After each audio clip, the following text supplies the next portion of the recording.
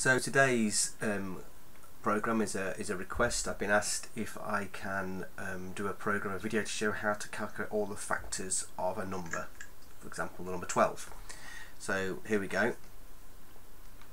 I've got my variable declared here and a counter. I input the number, and then this loop is how we work out the factors. So we start at 1,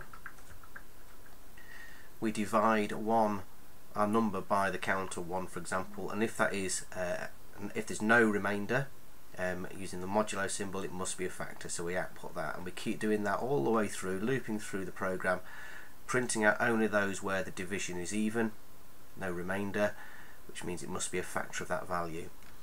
So if we step through the program, bring up our variable watch window, I'll move this to one side,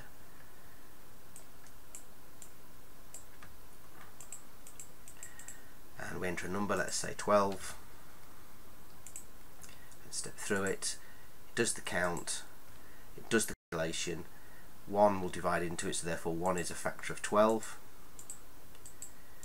2 is a factor of 12, 3 is a factor of 12, 4 is a factor of 12, but 5 isn't, 6 is. The key is going through, and then 12, because obviously 7, 8, 9, 10 and 11 are not factors of 12. So there you go, there's a nice simple program on how to work out the factor of a given value. It'd be nice if you could turn this into a function. You could pass in the value and you could return the numbers of factors as an output. So a procedure or a function could do that.